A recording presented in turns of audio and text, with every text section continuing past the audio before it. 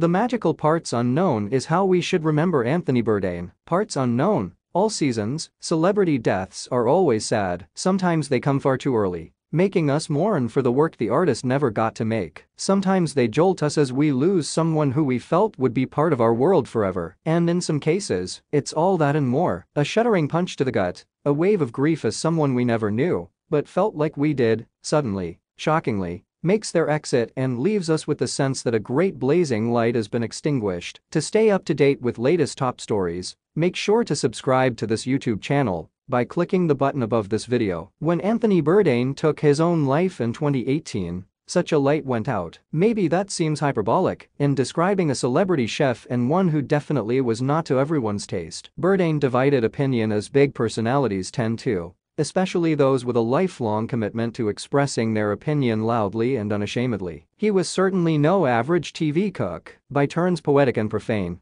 He began his media career lifting the lid on the dirty secrets of the restaurant industry, and went on to bring the culinary diversity of the world to Western audiences with a missionary zeal. Not many celebrity chefs would dedicate a book to the ramens, or guest star in an episode of Archer, in the role of a psychotically abusive celebrity chef. Anthony Bourdain's untimely death in 2018 casts Parts Unknown in a more poignant light. Parts Unknown was the final series of Bourdain's life. He was working on an episode of the show when he died. It was also a perfect encapsulation of his approach to foodie TV making, which the man himself summed up beautifully when describing his first show, A Cook's Tour. "I travel around the world, eat a lot of and basically do whatever the F I want." Doing whatever the F he wanted was very much Bourdain's brand, that, and standing up for other people's right to do whatever the F they wanted. Parts Unknown is a show about food, an exploration of international cuisines that the average viewer of American reality TV would know little or nothing about. Over 12 seasons, Bourdain walked the less traveled roads of the world and showcased the glories of traditional food from across the globe. From yak meat in Bhutan to cow's feet in Brazil, the intrepid chef dives with enthusiasm into a dizzying kaleidoscope of culinary delights and dangers. He also finds the unexpected and hidden treasures of places that we may wrongly have thought we knew everything about,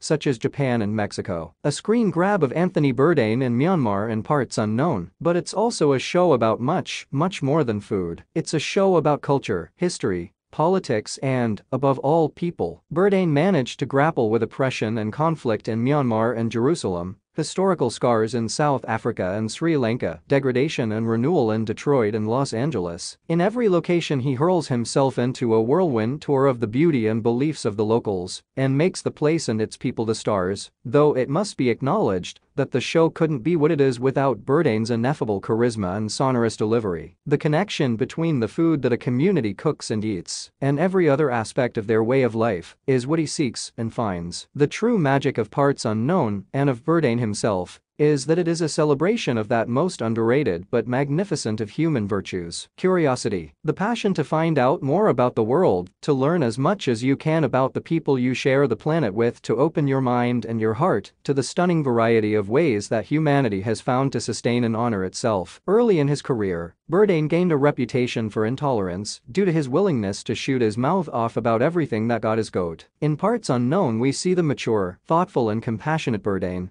who cares far more about understanding others than criticizing them. Here is a man whose love of food is based on the conviction that food is the greatest path known into the mysteries of our fellow humans.